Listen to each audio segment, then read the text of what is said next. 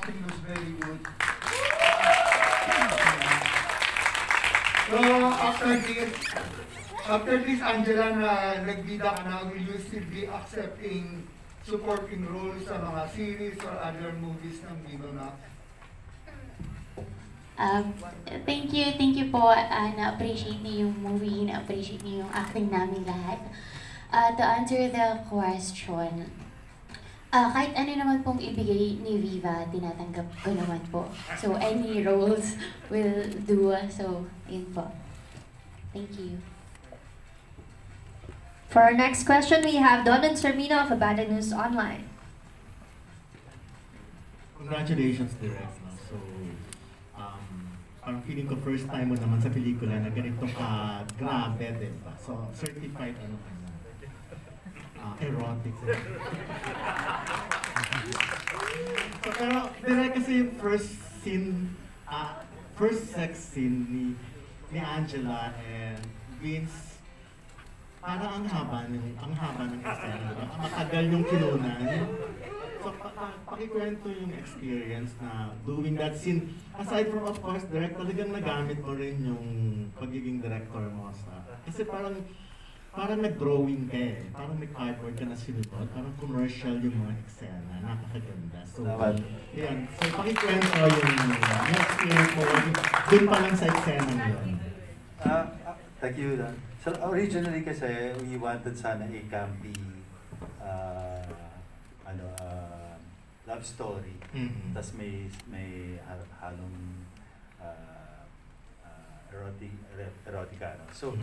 So nangyari, kung mapapansin nyo, may mga konti siyang hints of comedy na parang hindi namin pinupush masyado kasi we decided then let's make it serious na lang. Parang we wanted a full experience of how it is to be part of parang this parang genre or parang yung scene ito, yung sex scenes ito. Parang I wanted sana na ma-feel natin na we're in that parang situation. Kasi if it's gonna be cut to cut or mabilis ka agad siya pa, it's like watching a porn, di ba? Parang pag nanonood ka ng porn, you see the whole thing talaga.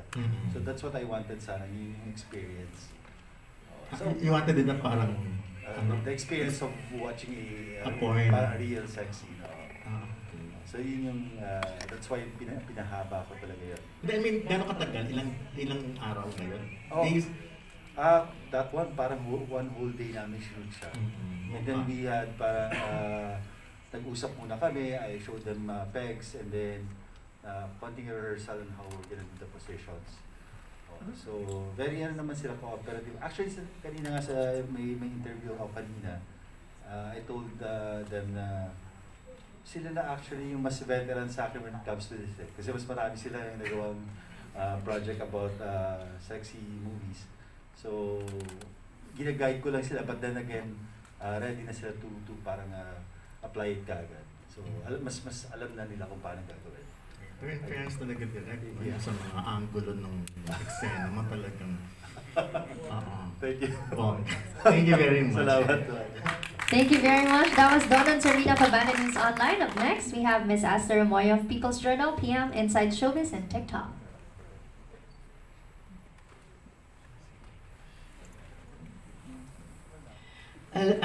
Una muna, congratulations, Direk, and to the rest of the cast.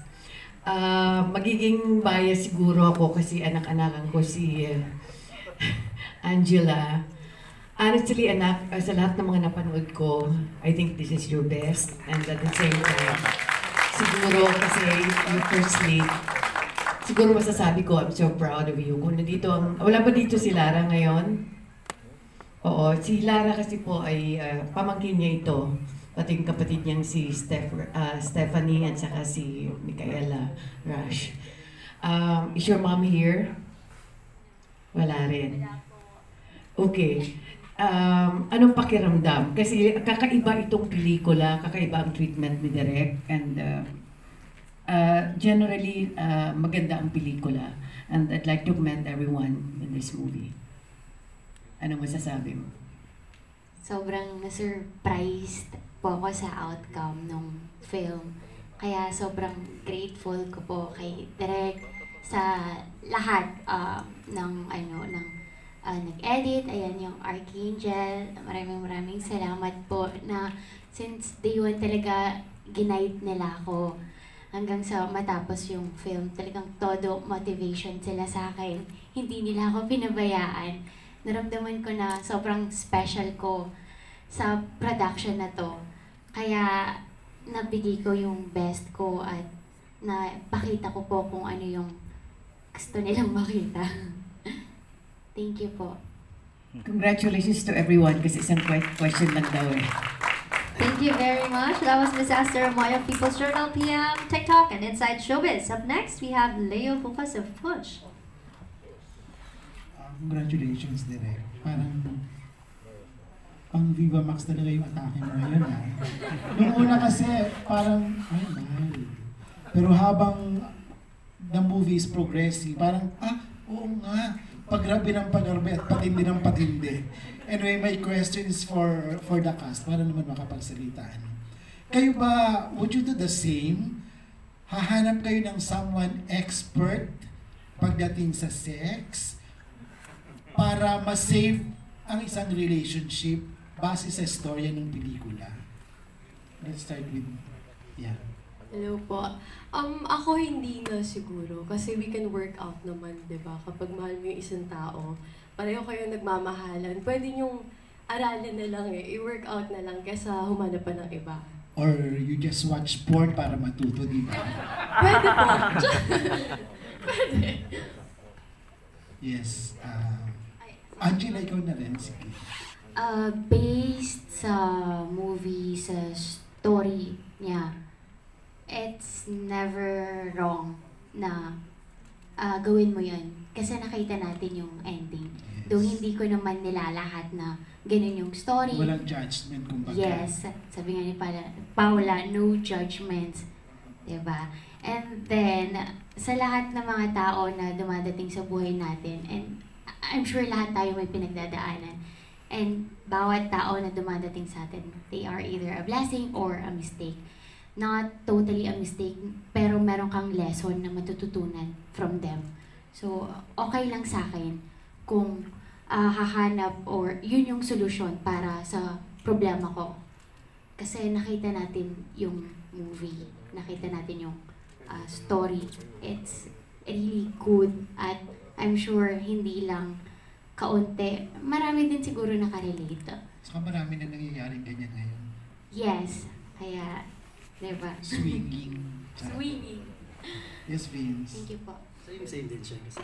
Pero kasi kada magkakamali tayo, may natututunan tayo doon, di ba? Yan, at saka wala namang perfectong tao, lahat talaga tayo may mga dungis, mga nagagawa, di ba? So ayun. Thank you.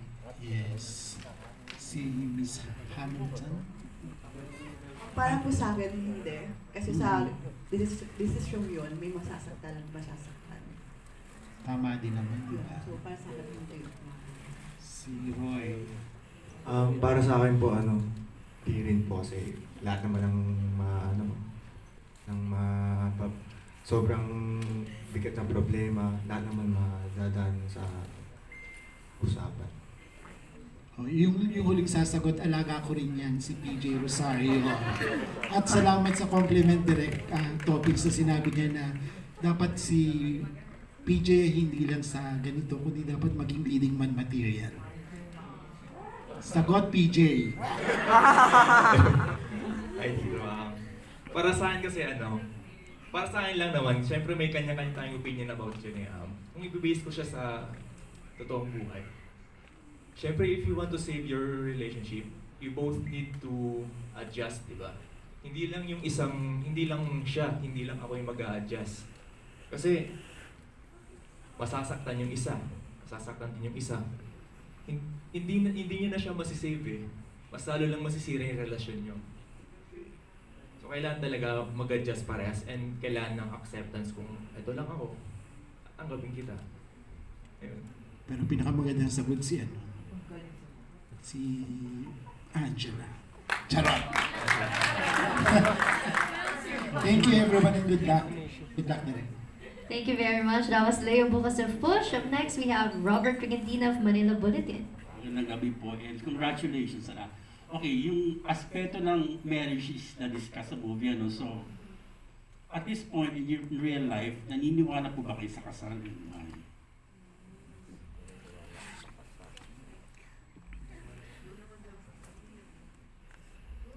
PJ? Ako, naniniwala kasi as a Catholic, syempre, naniniwala ako sa sagrado yung kasal. Kung sigurado ka sa taong yan, dapat pakasalan mo, hindi ka magdadalang isip na parang may kulang. Ba't kita papakasalan? Hindi pa ako kontento, hindi pa ako ready para sa'yo. So pag magpapakasal ka, isang malaking desisyon kasi yun eh. Siyempre, maging part na siya ng buhay mo, kakaroon kayo ng pamilya, tatanda kayo. So para sa akin, napaka-importante ng side ng kasal.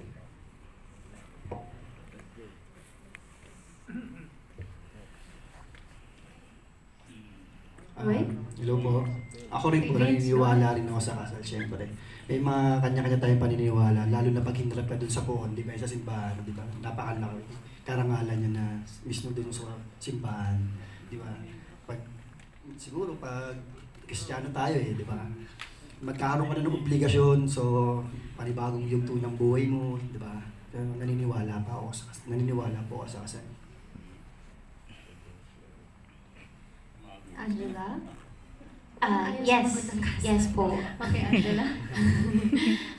Naniniwala ako sa kasal, sa marriage, sa family. Kasi for me, marriage is a blessing. Kaya, opo, naniniwala ako. At bilang babae, gusto ko rin naman maranasan yun. Kasi isa yun sa assurance mo na pinakasalan niya ako, pinakasalan kita, mahal mo ko, diba?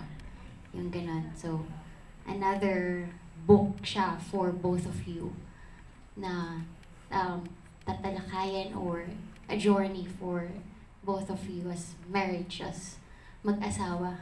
Thank you. Alana? Halos nasabi na po nila lahat. So, ayun. Sagrado nga po kasi yung kasal. Yun nga po. It's not just about formality. Yun po yung magbabayin yung love nyo through God. Yun po, with the blessing of God. Jem and Roy? Kasi kailangan din talaga natin sa buhay. Kailangan din natin ng mga kakasama natin sa buhay. Naniniwala po ako sa kasal kasi commitment po yun sa taong mahal mo at sa Diyos. Thank you and congratulations. Thank you very much. And Vince, please forward ka lang ng konti, ayan, para kitang-kita yung kagwapuhan mo, ayan, hindi masyashadow, para sa pictures daw, mas okay. Ayan, thank you. And for our next batch, please to stand by Eugene Assis of People's Journal, GeneNews.ph, Ms. Pilar Mateo of Hataw, Noni Nicasio of Abandoned Night and Police Files, Matt Suzara of La Cochera Lovers, and Alan Santon of Stars Photo Vids. Our next question will be coming from Eugene Assis of People's Journal and GeneNews.ph.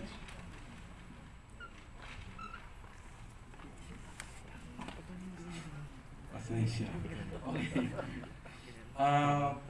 Para kay kay Direk, parang lang, gusto ko lang purihin yung yung using of extreme close-ups para ma-utilize talaga yung ganda ni Angela. Ang ganda-ganda niya sa movie. And kahit yung hindi siguro sexy movie, she can pass. Yun. Anyway, mas malakas naman doon ang hina ng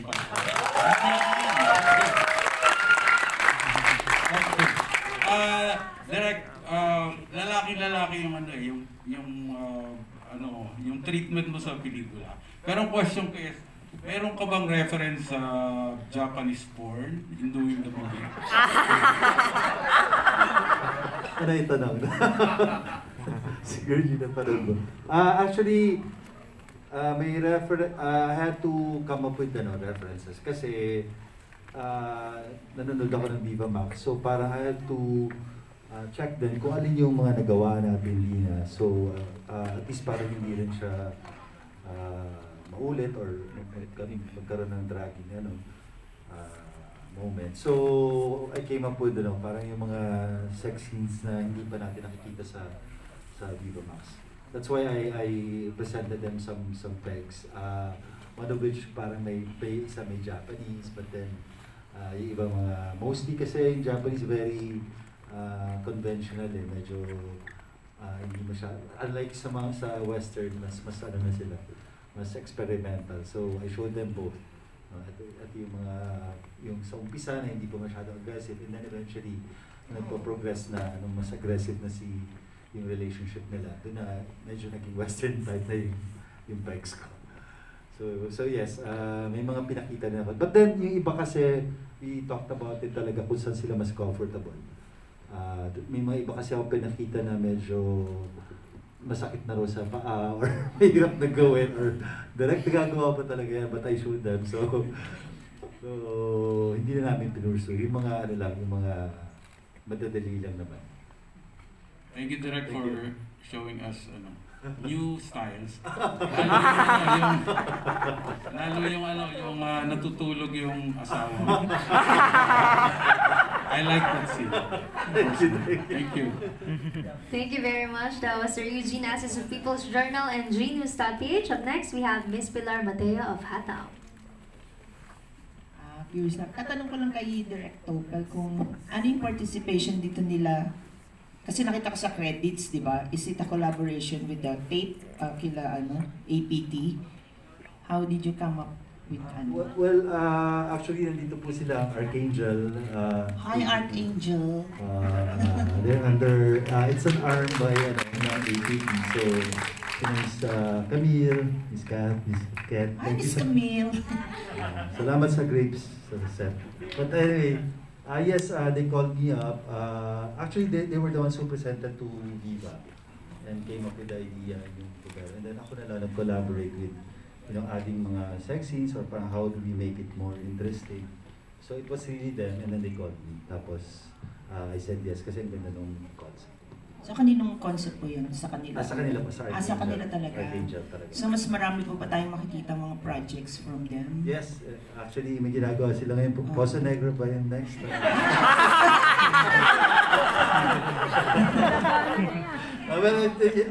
Actually marami silang pitching, i-pitch daw So sana makunin pa nila uli ako. Yeah, congratulations din.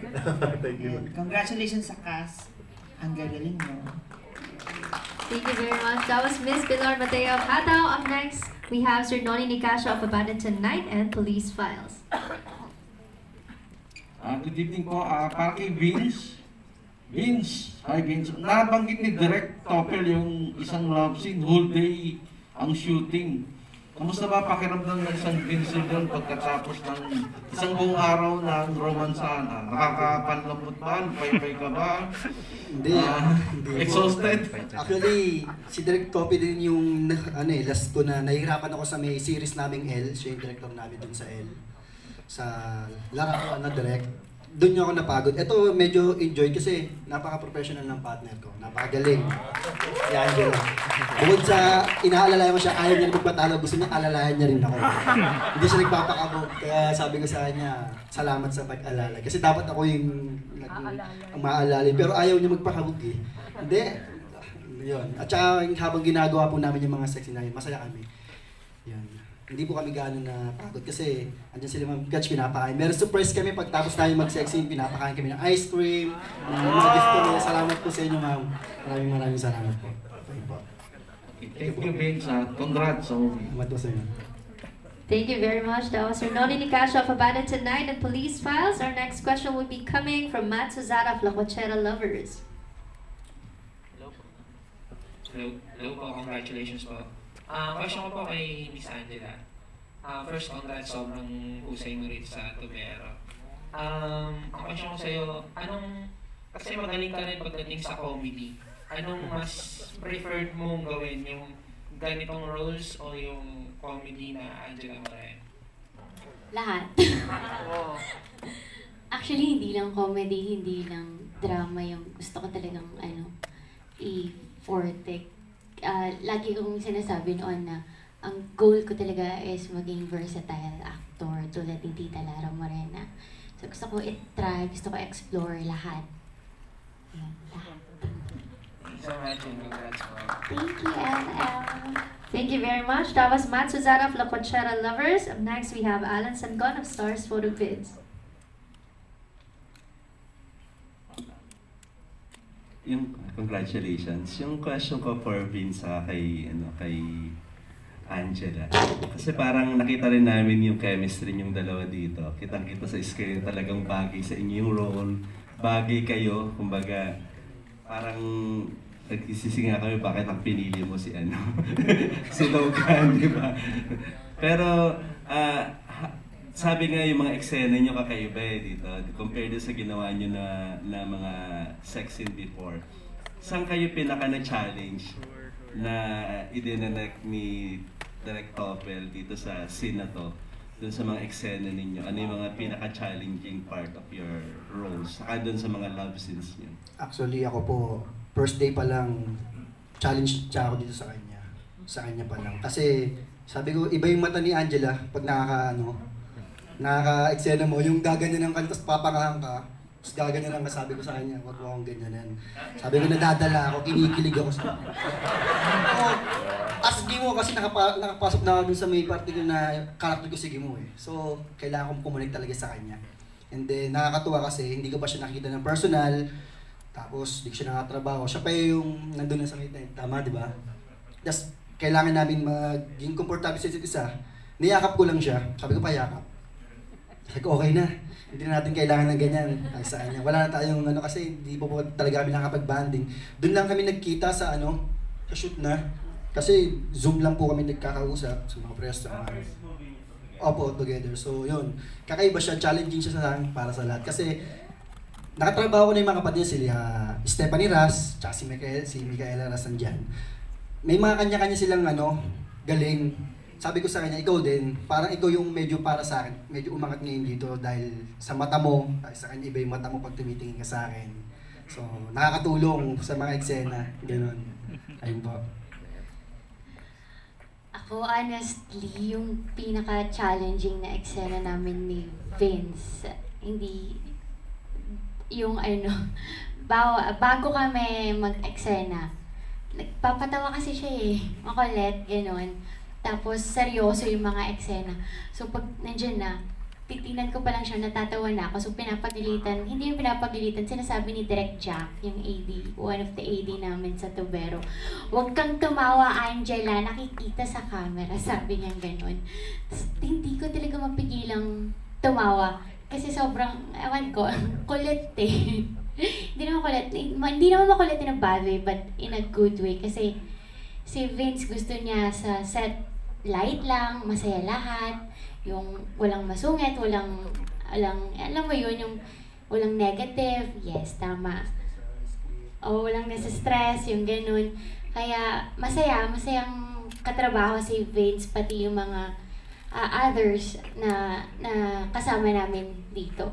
So, lahat ng mga eksena naging challenging sa akin. Lahat po. Thank you. Congrats, good job. Sana masundan pa yung nyo, yung pagtatambal nyo together. Bagay na bagay kayo. Thank you. Congratulations, Direk. Thank you very much. That was Alan Sangon of Stars Photo Vids. Up next, we have Mark Grabador of Entertainment Web. Hi, Direk and guys. Congratulations. Mag-comment lang muna ako. Congrats. Ang ganda ng editing. Napahiya ako sa sarili ko kasi yung ina-expect kong story na habang nanonood ako, kabang-kaba ako na baka mahuli si Gibu. Sa kasi Paula. Hindi nangyari. Hopya ako ron. Awit! Yun. And then, comment ko rin si Alona at saka si PJ. Yung guys, grabe kayo. Ang galing na ron. Actually, may chemistry. And syempre, sa idol natin, si Direk Topel na minsan na akong pinakot sa Amorosa. Direct, yung question ko po is, yung pelikulang Tubero kasi taught us, the Filipino viewers, that we cannot serve two masters. Hindi ka pwede magmahal ng isa.